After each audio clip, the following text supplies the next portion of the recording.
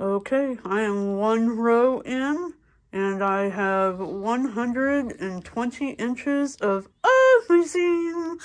These patterns are absolutely perfect on this quilt. Look at this. They're gorgeous.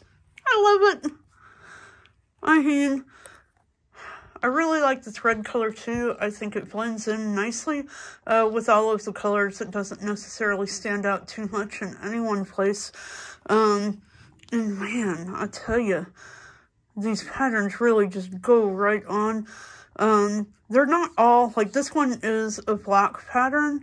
They're not all complete block patterns. This one right here was a 24-inch block, so this one went in sections. But boy, I'll tell you what, I really like the way these are turning out. I love it. The border pattern over here, let's take a little look at that. Oh yeah, look at that. That looks so nice. Just perfect.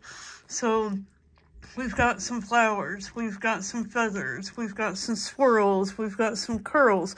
We have a little bit of everything.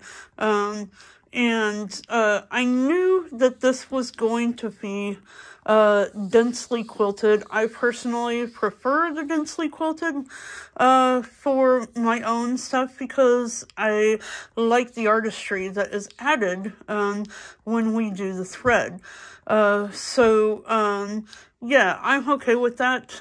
In this first row, which measures about 24 inches, plus the top border at the top, I am on bobbin number 7. So no doubt this quilt is going to rack up some major stitches. Not sure what yet. I haven't looked to see where I'm at.